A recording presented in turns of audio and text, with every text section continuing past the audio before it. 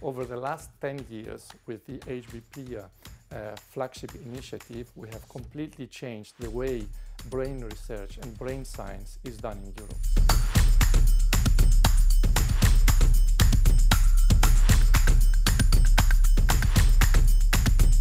The Human Brain Project is connecting neuroscience with technology and computing at large scale.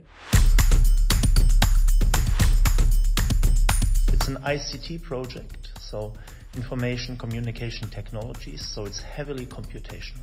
I'm not sure if we would be where we are now with cloud computing if we hadn't had the HBP and its requirements.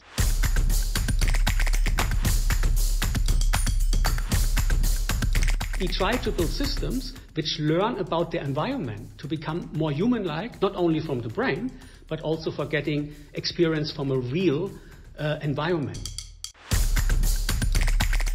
We are scientists and we like our independence, but the fact that you have some external pressure, it puts you in a situation where you have to go beyond your normal push.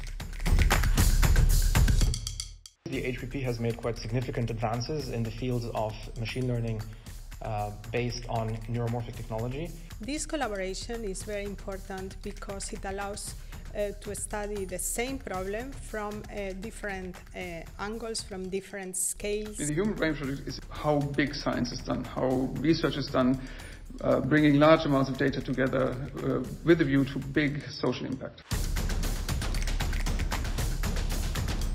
The human brain is something that makes us very special and helps us perhaps to better understand who we are and what is the nature of us as human beings. One of the major outcomes of the project is the EBRAINS Research Infrastructure.